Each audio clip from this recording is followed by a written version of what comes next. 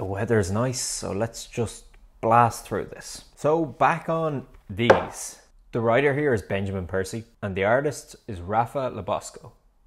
BLACKBOX, the James Bond Dynamite comic series book. What I really enjoyed about this is the artwork. Rafa really did something special here. I keep saying early on they were trying to do Fleming, but it feels like in the Dynamite series they found their groove, figured out how they could do Bond, Fleming, touches of cinematic, but make it a comic. But what I liked about this in particular was how stylized it was. When we're in familiar locations, it might be slightly subdued, but then once Bond goes to Japan, it really dials up. And it's this really intense way of conveying the tone, emotions, tension. It feels like once Bond gets to Japan, the story tilts on an axis and the artwork changes stylistically. It makes you feel like you're in a different world. It's new and intimidating.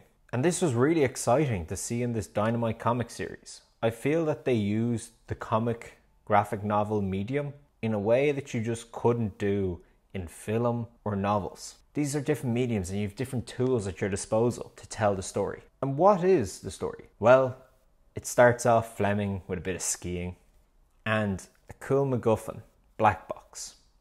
M informs Bond of this device called BLACKBOX, named after what I assume is the plane device. And it's a repository for all the information. It's like WikiLeaks on steroids. In the wrong hands, it could be very dangerous. In the hands of MI6, it could make them very powerful. And there's a weird tension in this scene. It definitely feels like the subtext is M personally doesn't want this black box in the wrong hands. So Bond goes to Japan to find the black box. He enters this new world of Japan. It's not like London. He goes to the casino. There's that Yakuza element and the neon lighting of Tokyo. Remember what I said about the artwork here? Well, once he's in Japan, it's at its sort of peak in the style, conveying the tone. It's doing way more than just showing you nice pictures. And Percy, through the action, tries to bring you to all the Japanese locations. The gardens, a car chase through Tokyo, sumo wrestling fight, action on a bullet train, with a mysterious femme fatale and Bond girl, a very heightened villain who also has a henchman. This has all those Bond elements.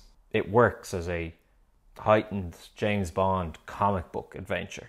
I also like the cheeky Spectre imagery, the Tom Ford snow jacket, and the Aston Martin DB10. This was less like the Warren Ellis adventures at the start of this series.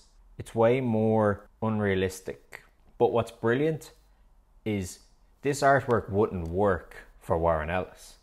This artwork suits this story perfectly. It's a comic book style. That doesn't mean it's childish. It just means it's gritty, but it plays with physics, uses stylistic artwork, and pushes the visuals to tell the story. What I think is they're using techniques you couldn't use in novels or cinema. This is a different medium. They really want to push that medium for this character. I really loved it. It was a quick read that was very enjoyable. I think the Bond comic series has found its groove now. It's niche. It's different from the novels, it's different from the films, but it sits right here. They take a good bit of Fleming, some of the cinematic elements, dial it up to 10, maybe even 11. So let me know in the comments if you read this. Shoot that like button and subscribe for a Bond video every week. Thanks for watching. Started a new job, so I was finding it difficult to get the balance right. So I got a new schedule in place and the once a week will keep coming. But No Time to Die is coming so soon and I can't wait for it. Lots of videos to come in relation to that. Bye.